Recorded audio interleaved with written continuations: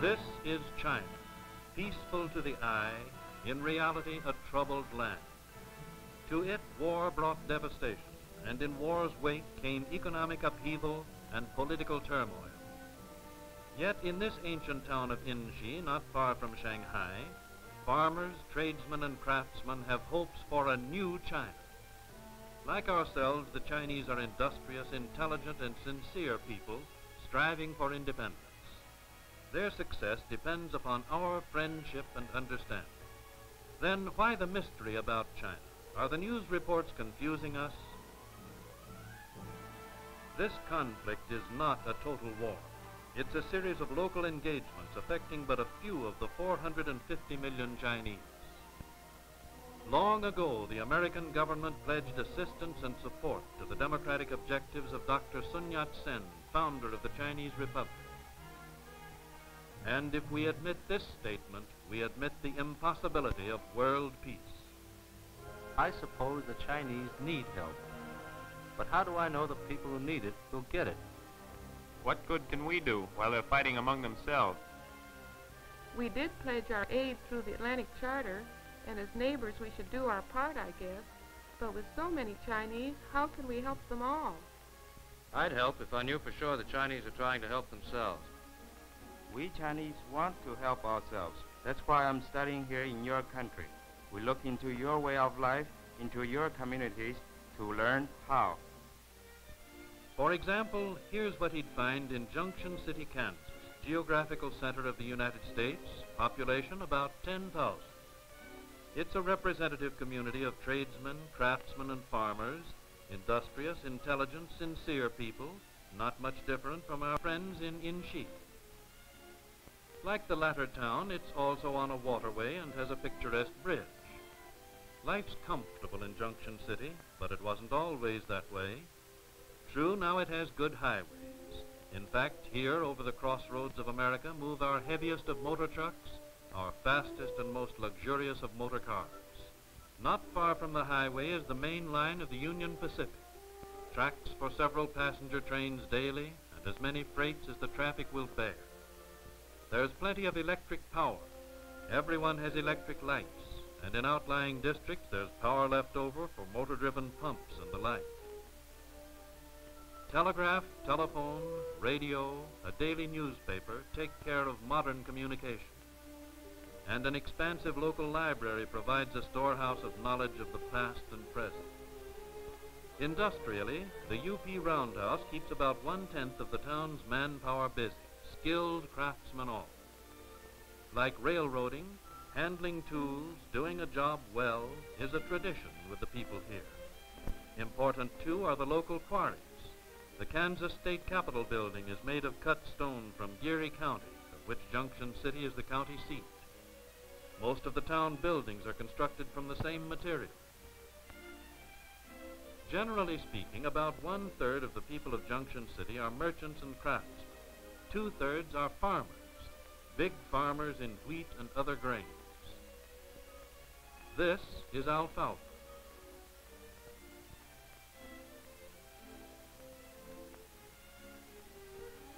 From the soil to dehydrated powder ready for shipping is a matter of little more than an hour. Junction City's economy is one of surplus, allowing trade in the surplus of other areas and providing the basis for extensive banking credit.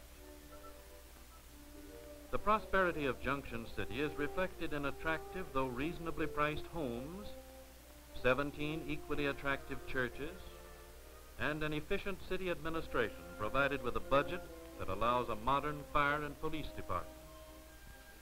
In addition, there's a 66-bed hospital which cared for nearly 1,500 people in the past year. 12 doctors, 5 of whom were born and raised in the area, an abundance of drugs and medical supplies, and a preventive medical group staffed by the county. Pure well water is provided for drinking, and a water softening plant is now under construction. The enrollment of 8 modern schools totals about 2,300 pupils. Yes, Junction City is a healthy, prosperous, and comfortable place to grow up in, now. But in 1855, about a quarter of the town died of cholera, and in the early 1900s, a series of plagues, floods, and droughts again endangered the community. There are many contributing causes for this change, but perhaps the most significant has been the American educational process of training leaders in agriculture, business, the professions and crafts, in government, without which no American community can progress. Here are America's leaders of tomorrow, trained by the leaders of today. It's the same story throughout the nation. Through education, we've improved our standard of living, developed new industry, and fashioned representative government. But Yinshi, representative community in China, isolated from its sister towns and from metropolitan Shanghai, lives in a world of its own. The processes of modern education have barely touched its life. It is quiet and picturesque. There are no trains, no automobiles, or humming factories. One telephone connects its 6,000 people with the outside world. Junction City has one telephone for every 2 persons, one car for every 3. Yinshi has no radios or newspapers. Little is heard of the political struggle which our press headlines daily. Problems of local living are far more important. Yinshi, like the rest of China, must recover from 8 long years of war, live unto itself, and must feed and clothe its own people. And in this struggle it feels sorely its greatest deficiency, lack of education. Though change is the order of our day, the last 3 centuries have brought few innovations to life in Yinshi. Human muscles, usually underfed, still propel Yinshi's best in transportation. Even so, canal travel is better than walking. This canal, Yinshi's main street, on the surface a scene of beauty, hides endless dangers to the townspeople. Its polluted waters overflow with death-dealing bacteria. Citizens unaware of modern sanitation wash their food in it, wash their clothes in it, and drink it. Most boil it, many not knowing why, and all throw waste and sewage into it. As in transportation, hand power and tradition limit production. Grandfather moved raw material and shaped the finished product by hand. Grandfather's way sets the pattern. Craftsmen, tools, and raw materials are precious. There can be no waste, no reckless experimentation. There is but one way to build a boat, and but one way to fish, the hard way that brings meager returns. With all these handicaps, the struggle for livelihood is paramount. For the farmer, every waking hour must be devoted to the production of food. Man and beast of burden know no relief. It's an endless cycle of planting, tilling, reaping, planting, tilling, not always reaping, forever chained to the soil. Still, there's not enough. Yet here lies China's latent strength, millions of holes breaking the soil in millions of fields. Strength is valueless unless directed wisely. Modern agricultural methods can develop this strength to bring freedom from want and fear. Freedom from fear, fear of the wrath of the gods, gods of the big winds and the big waters. For the farmer, it's a continuous process of seeking favors of mythical powers. This ritual may seem strange to us, but in the dark days of our own country, our pilgrim grandfathers prayed for a good harvest and gave eloquent thanks when their prayers were answered. When Yinshi has learned to face the big winds and the big waters, when good crops dispel fears of famine, when the villagers can read and write, when more children live than die, when there are enough doctors to cure the sick, when modern sanitation conquers the deadly plague, when China has agricultural security, this ceremony might then become her Thanksgiving. And now, Yinshi's deep-seated forces of tradition are meeting the hard, uncompromising ways of the modern world, a conflict which dwarfs civil strife to insignificance. Yet the leaders of Yinshi have a vision of the future and have a strong hope for a new China built upon a foundation of education. They want to embrace the good in the new, eliminate the bad in the old, for the old is by no means all bad.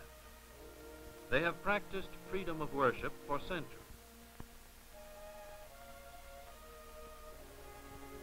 And the leaders are seeing the revolution in material things, the wedding of the old with the new. A Chevrolet engine in an old sampan. And in the completely new, a machine for time saving in food production. Even grandfather makes concessions to the hair clippers. Fears and superstition have left disease undefeated. Life has been cheap, death a daily experience. Into this darkness, a medical leader has brought light, dispelling these fears. For the first time, the people are seeing and responding with increasing demands for medical supplies, treatment, and training for more healthful living. With only one visiting doctor for 6,000 people, this becomes a problem beyond Yinshi's resources. Built on the tradition of the elders, masters of human relationships, Yinshi is organizing civil government and developing a sense of civic and social responsibility. Organized recreation, new to China, is one of the first steps for the development of community responsibility. Yinshi's leaders recognize the need and appreciate the emergency aid given by Americans. But this type of assistance is only temporary. It does not eliminate the cause of their poverty. They realize the solution to these problems is their own responsibility, one which they are struggling to meet. Their answer is education. They see in these children Yinshi's and China's future scientists, doctors, nurses, teachers, leaders. But modern training facilities are needed. More books, better trained teachers, more of them, and the assurance that eventually these students can go forth from Yinshi to colleges and universities for scientific training and return someday as leaders of a new Yinshi. In our junction cities, we trained leaders to build a strong America. In the Yinshis, the elders are striving to build similar leaders for a strong China. For many years, private American groups, through educational projects, church missions, and medical and welfare services, have been assisting the Chinese in their struggle toward this goal of self-sufficiency. The example of these American groups has inspired the Chinese to work even harder in setting up their own organizations to help themselves. Under the leadership of United Service to China, an American organization formerly known as United China Relief, these organizations have coordinated their activities so that substantial progress is now within reach. We, as individual Americans, because of our hopes for world peace and through our instinctive neighborliness, are determined to strengthen this bond of lasting Chinese-American friendship. Through our contributions to USC, we can strengthen this bridge to Yinshi, a bridge of understanding and friendship, of peace and goodwill from one great nation to another.